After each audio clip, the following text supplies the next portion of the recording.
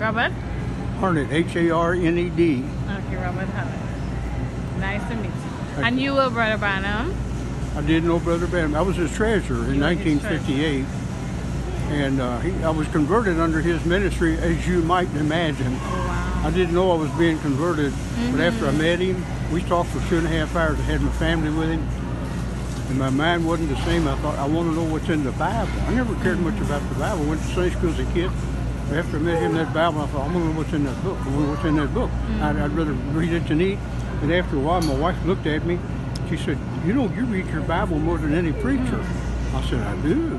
You know, we both married as sinners. And then a little while later, I kept reading it, learned things I never thought I'd ever learn. Wow. He took my mind way out of this world, and it's still there. Wow. And of course, his daughter said he lived 80% of his life in another world. Yes, he did. And he'd see things around you that you couldn't see. Yes. And he could see them while he was talking to you. Yes, he did. Sister meeting one day, she was crying. She remembered her mother just died.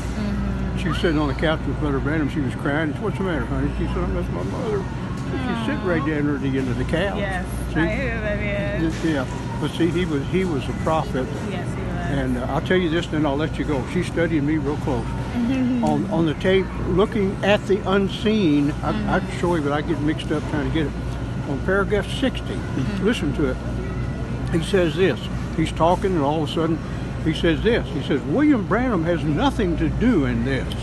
And that coming out of the man's mouth. William Branham has nothing to do in this. That he surrendered his life to me.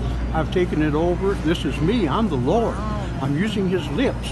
Now Jesus, when he was here on earth talking to the disciples, say you was Peter and you was John, I'm not Jesus. I'm his son, a son of God, his brother.